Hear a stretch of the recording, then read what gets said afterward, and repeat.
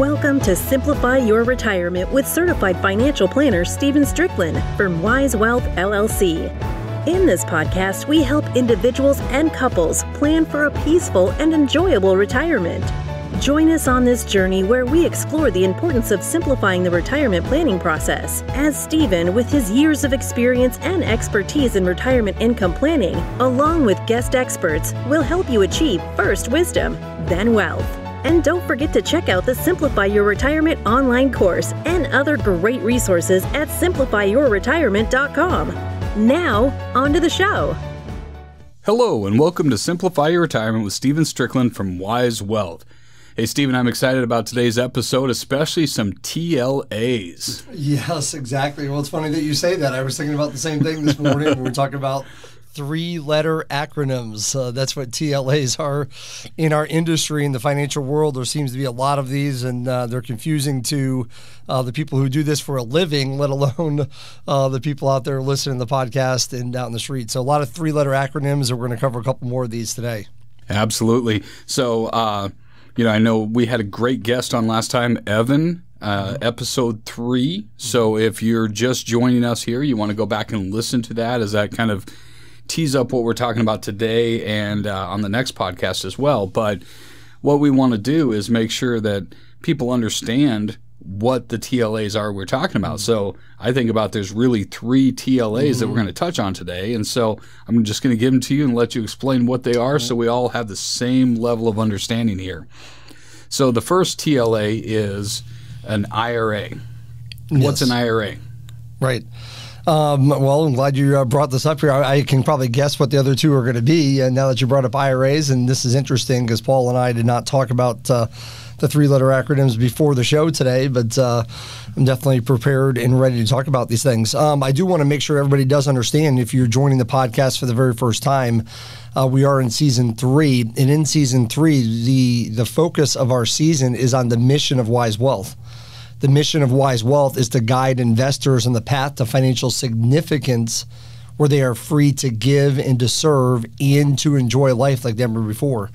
And so we talked about that in episodes 1 and 2, and then we're going to dig into each of these 3 areas: giving and serving and enjoying life. And we mentioned that in the area of in each one of these areas, in the area of giving, we're going to have a professional on. We had him on last week, like we said, in episode 3, Evan Lang, talking about donor-advised funds, talking about different ways to give. And then in episodes 4 and 5, which we're on episode 4 number today, we're going to have some of our clients come on and tell their stories about giving. And we have Bob and Charlene, or some of our clients that are involved in charitable giving. And Bob is in the studio with us today. Bob, thanks for being here. You're welcome. Glad to be here. And I'm going to ask Bob a few questions here later on in the podcast about his experience with giving. But one of the things we want to talk about today is qualified charitable distributions, and it relates to IRAs, which is what you brought up just a second ago. So in the world of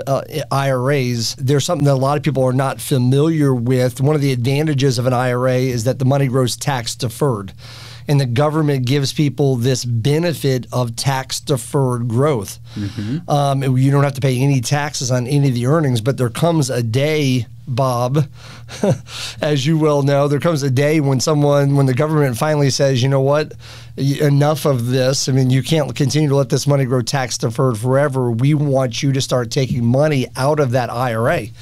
And they don't want you to take money out of the IRA just so you can enjoy it and spend it. They want you to take money out of that IRA because you owe taxes. And they're looking at everyone's lifetime, what their expected lifetime is.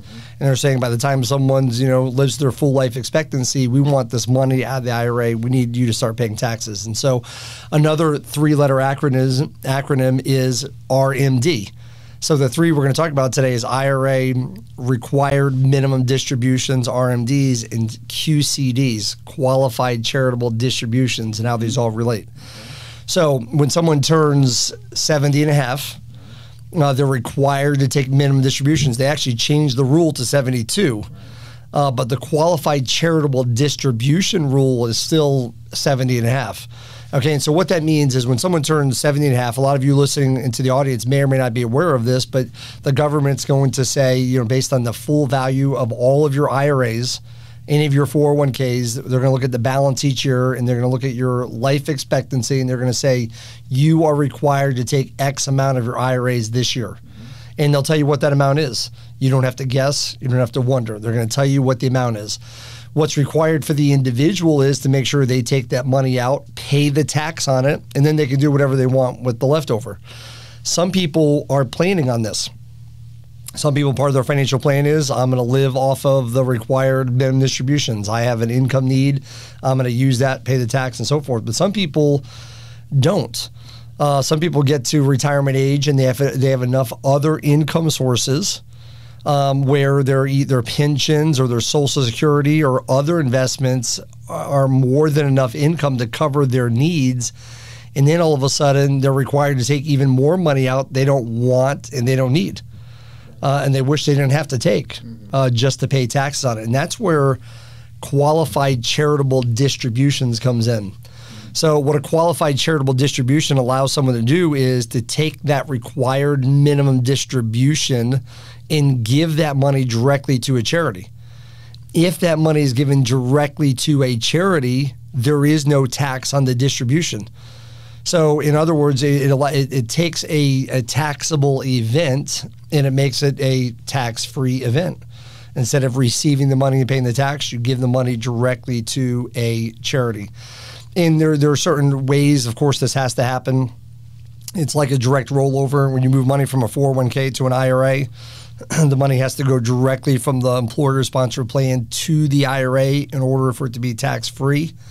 The same thing here. The money has to go directly from the charity, directly from the IRA, directly to the charity. It can't go to you as the beneficiary first. It has to go directly to the charity. And then the other thing is, of course, what is a charity? Okay, this does not mean our kids who need help. This does not mean our grandkids who need to go to summer camp. This is actually 501c3s. It has to be a nonprofit organization. So, in order to qualify as a qualified charitable distribution, the money has to come from an IRA. It has to be given directly to a 501c3 nonprofit organization. And so we're talking about giving in this season. We're talking about giving in this episode. And one of the ways people can do that is through qualified charitable distributions. And so I'll give you an example. Then I'm going to talk to Bob here about some of his experiences with qualified charitable distributions. But let's just say that somebody has $50,000 in the bank, and they also have a $5,000 required minimum distribution. The IRS says you have to take $5,000 of your IRA this year. An individual wanted to give $5,000 to charity. So he has two options. One option is to take $5,000 from their checking account and write a check, or they could take it from the IRA. If they give the money from their checking account, they're more than likely not going to get a deduction for that. There was a time when people used to be able to get a deduction for their charitable donations, but since they raised the standard exemption to about $25,000 from married filing jointly, it's very difficult for people to get a deduction anymore unless they're itemizing. So for people who cannot itemize, the best advantage to you from a tax standpoint is not to give to the charity directly from your checking account or savings account. It is to take it from, from your IRA. So in this case, that person could request that required minimum distribution be paid directly to the charity. It satisfies that individual's intent to give to that charity, and it eliminates any income tax that you would have gotten on the distribution from the IRA, and it allows you not to have to worry about trying to get a deduction later. So I want to emphasize two things to everyone listening to the show today, and that is qualified charitable distributions are good for two situations. People that are involved in two things. Number one, someone who has an RMD, a required minimum distribution that they don't need or want in full or part. That's one. The other one is they're already charitably minded, or they have charitable intentions. You're already giving. If you're someone who's already been giving, you're over 70 and a half, this might be a tool that you could use. And so I mentioned a second ago, Bob and Charlene are clients of ours, and they take advantage of qualified charitable distributions from their IRAs each year. And so, Bob, I wanted to ask you this morning, why do you and Charlene take advantage of qualified charitable distributions? What got you interested in this? Okay. Well, thank you, Stephen. And yeah, Charlene and I, excuse me, actually have always contributed. Primarily, the number one contribution that we've always made is to our church. But we have a couple of other organizations that we also contribute to now, and we have for a long time. So when, as you mentioned, the standard deduction went away for most of us anyway, then we were left with a charitable contribution that was not tax deductible. However, we saw this direct contribution from our RMD, and it was the way to go. It was kind of a no-brainer because we were going to make the contribution anyway. But at this point, with that a qualified distribution to the charity, there was no tax involved, and so it just goes directly from the RMD to the organization that we would have contributed to anyway. So it really was a win-win as far as we were concerned. And for you guys, when you looked at the required minimum distribution, were you weren't needing that money necessarily to live on or to use or for any other purposes, or you have enough income outside of the required minimum?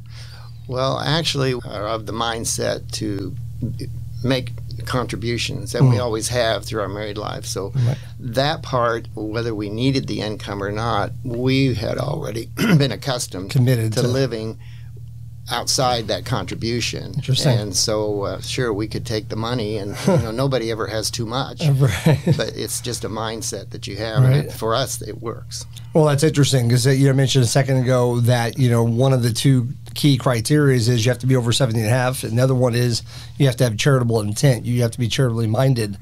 And for you all, you looked at it and you said, okay, maybe we can do well with our other income that we have coming in. We don't have to give from that. We already want to give. So let's take the RMDs and do the giving from there. It makes sense from a practical standpoint. It makes sense certainly from a tax standpoint. And so instead of, so you don't have to do your regular giving through your regular income. You can do your giving now through the RMD, through the qualified charitable distribution. Well, coming through your regular income, that's, as you said, after tax. Right. So it's always going to be after tax unless you do it this way. So if you're making the contribution anyway, why not do it, without the tax coming out? And you mentioned something important, and that is, you don't give to just one charity. You give to several different charities through qualified charitable distributions. I think that's important for people to know. Sometimes we think, okay, I have to give if I want to do a qualified charitable distribution with my RMD, I have to take it and give it to one charity. No. That is not the case. No. You can give it to multiple ones. Correct. As long as they're, as you said, the 501(c)(3). Nonprofit. I know you've been involved in doing that. So an example might be, also too, someone doesn't have to give their entire required minimum distribution. It's not all or nothing. So if someone has a required minimum distribution, just as an example, they're required to take out $20,000 a year as a minimum distribution. They may need to live on $1,000 of that per month. They need $12,000 of it to them. They could turn around and give the other $8,000 to charity. Correct. So on a $20,000 required minimum distribution, you could pay tax on the 12 because you keep it. You can give away the 8. So again, I want to make sure people understand it doesn't have to be all or nothing. The part that goes to charity, there is no tax. You can give away the entire 20 and not pay tax on any of that. So, as far as you and Charlene, how has the experience been so far mechanically? Has it been simple? Has it been easy to be able to get the money from the IRA directly to the charity? What is your experience with that? It's been very easy. We just communicate with our representative here at Wise Wealth and indicate, if we want to do it monthly, we could do it monthly. We have chosen to do it quarterly. Okay. And so we have those set up as quarterly distributions, and they go directly from the fund, the invested fund, to the charitable organization. Yeah. All we do is get a copy of that transaction. So as you said before, it does not come to us and then we write a separate check. You never see the money. No, it has to go directly to that organization, and then at the end of the year, that organization gives you a support letter that they received directly. So you still get that letter from them? Correct. Saying they received that, okay. And so it is tied back to you. So in other words, even though it came from your IRA, the check, let's say, is written from Charles Schwab directly to that charity on your behalf, the charity still recognizes that it came from your IRA. Right. Okay, Correct. good. Yes. That's great.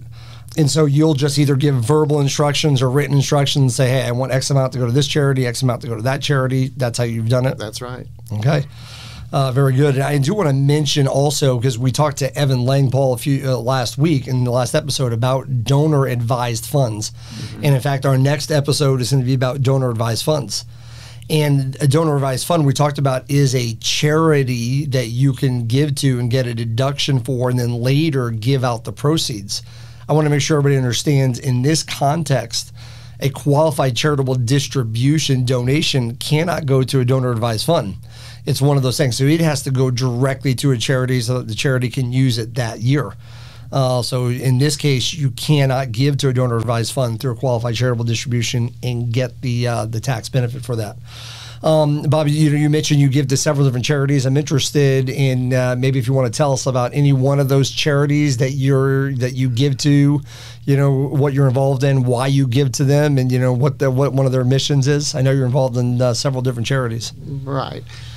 We have three primarily that we contribute to, and one is our church, and another one is an organization that works with our daughter. We have a daughter with special needs, and so we contribute that. The third one that I wanted to kind of highlight to you today, and I was hoping you would ask this question, is actually through a program called KC Scholars. And some of your listeners may have heard of that. But they have a program that you make a contribution, and actually it's through the Kauffman Foundation. Okay. And they meet your contribution 3-to-1. Interesting. Okay. Okay. So whatever contribution you make there, then they multiply that times 3, and then it provides a scholarship. And that is set up. We have ours set up on a 5-year program. You can do it all at one time. Interesting. And then you make your contribution. Kauffman Foundation matches that in that percentage. And then they go through the local high schools and identify students of need. And it has worked. It's a wonderful program. It really is. I appreciate you sharing that. Actually, I didn't realize that's one of the ones you give to. So KC Scholars, I'm glad you brought that up. You said there's a 3-to-1 matching grant in there. And so then, so you make the donation directly to the Kauffman Foundation for the purpose of this, KC Scholars. KC Scholars. And then you're able to basically provide a scholarship for high school students around Kansas City. That's awesome. That's correct. That's a great one. That's right. Paul, I know you have an experience with this a little bit here recently with through a grant or through a donor advised fund, kind of. I just maybe realized that for your daughter. Yeah, so my daughter was one who benefited from a similar type scholarship, and actually she has some friends that she knows through the high school here that have benefited from the KC Scholars. Sure. Yeah, I don't so know that. we know some of them as well, so that's a great way. Our first student happened to be a dreamer. Okay. They refer to as a dreamer. And that young lady was so excited. She was so excited and thankful for the program. And she has graduated a year ago now and has started on her way to a physician assistant is where she's headed. So that's interesting. Great. So you know, story. Awesome. So you know who the grant ends up going to. Yes. You find that out, and you're able to. That's really great. Yeah. Occasionally, once or twice a year, they have a program. They bring the donors together with the recipients and their families. Yeah. So it's very personal. That is awesome. It really is. I appreciate that. And Bob mentioned something else a second ago, and that is sometimes he gives. He can set it up to where the gifts go out quarterly. Correct. Or the grants, from his, IRA. So he can do it all at once. He can do it quarterly. You can set it up monthly. Bob mentioned, giving to his church, and some people give to their church, weekly, monthly. So you can set it up pretty much to be paid out however you want to pay that out. Right. The main thing is, obviously, when we're talking about required minimum distributions, that the whole minimum distribution does get distributed somehow, some way during the course of that year to avoid a major tax penalty. So obviously the entire goal of being free to give, and Bob and Charlene have done a great job of managing their lifestyle, and he fits really the types of clients that we love to work with at Wise Wealth. People that don't have to work to be able to meet their income needs. They do it because they want to, but they got themselves to a place of financial freedom, but a place of financial freedom not to where they are not involved or not engaged in society in the world. In fact, they're giving back even more. I know, Bob, that you volunteer, at your church. This is a show about giving, not about serving, but it seems to go together. I think people that are involved in giving are also involved in serving. You give away your time in various organizations, and just so it's not just about giving money; it's giving time. Sure, correct. So, as far as the church is concerned, I do. Right now, I'm working as the financial secretary there. They have a need. The fellow that was doing that unfortunately passed away with cancer, very unexpected and very short time once he received the diagnosis. So I stepped in a temporary situation. I'm not planning to continue, but I was glad to help out there. So that's one thing. I love hearing those stories. I mean, and we hear the story a lot from a lot of our clients, Paul, that they're at a place in their life where they are free. And they're free to give. They're free to, they have enough, they prepared financially so they're able to give away required minimum distributions or give away these things, make a difference in this dreamer's life. And you can hear in Bob's voice when he talks about the end result, talking about the Casey Scholar Program and talking about being able to give to this person and they're able to graduate from college and see this happen. And that's what we talk about with giving. It's really about the joy of doing it. We know that it's more blessed to give than it is to receive. We talked about this in our last episode, and we can see that with people that do that. That's why we want to encourage people to be generous. We know what it does for the end charity. We know what it does for the end result, for the people that you're giving to, the organizations that need our help, but also what it does for the person who's doing the giving. And we know that Bob and Charlene are always excited to be able to do this each and every year, to give out of these accounts and do this. And a mechanism for doing it that we want people to understand is through qualified charitable distributions and making sure people understand, how it works, when it works, and the joy of doing that. Bob, anything else you want to share about this subject? It works for us, and it's just kind of, like I said in the beginning, it's just been a part of our lifestyle from the beginning as far as our married life. And so it was just kind of an alternate way to continue our contributions, since we couldn't make the tax deduction, but then they have this, so why not? And those organizations definitely can use those funds, and we're involved with them other than financially. So, and I think that's the key. Like you said, I mean, you're already charitably minded. You have a charitable intention. Since that is the case, then I think it's wise to figure out what's the most tax efficient way to do this. None of us are doing our giving because we get a tax benefit per se, but we do it, to bless other people and in turn be a blessing. But if you're going to do it anyway, you might as well get the biggest tax benefit. Correct. It's just the same thing with saving for retirement. If you're going to save for retirement, you might as well do it in the most tax efficient way to do that. That just makes wise sense to do that. And so the purpose of our show today is to introduce the subject of qualified charitable distributions. You have to have, like Paul mentioned at the start of the show, these 3-letter acronyms. It has to come from an IRA. You have to be required minimum distribution age, RMDs, to be able to do the QCDs, qualified charitable distributions. And so obviously if you're at that age and you're charitably minded, we certainly would be glad to talk to you here at Wise Wealth. You can just go to wisewealth.com and click the contact us link and put that in the subject line, qualified charitable distributions, and we'd be glad to talk to you about that. Yeah, and, I appreciate Bob and Charlene, knowing you over the years, and one thing that you said is you already were charitably minded, but if you still didn't plan to continue that into retirement and build it into your retirement plan, maybe you wouldn't be able to continue that if you didn't plan for it ahead of time. And so, I think that's one of the things as we talk to people about giving is it's not just that they're charitably minded, but they plan intentionally to do it, not just while they're working, but then in retirement too. So we build it in as part of the retirement plan. Absolutely, this continues as part of your budget, just like it has been. So. Absolutely. That's right. Yep. So thank you, Bob. Appreciate having you here today, and sharing your story. And I know that blessed me, and it's going to bless others too, and hopefully stir something inside them to be able to say, am I doing the most I can with what I have? Right. And so that's exciting. We thank you for being here. Thank you, Stephen, again, and thank you for having Bob on, being able to bring him on. And, of course, our last thank you goes to you, the listening audience. We wouldn't be here without you. So thank you for tuning into the Simplify Your Retirement podcast with Stephen Stricklin. If you haven't subscribed to the podcast yet, please click the subscribe now button below. This way, when Stephen comes out with a new podcast, it will show up directly on your listening device. This makes it much easier to share these podcasts with your friends and family.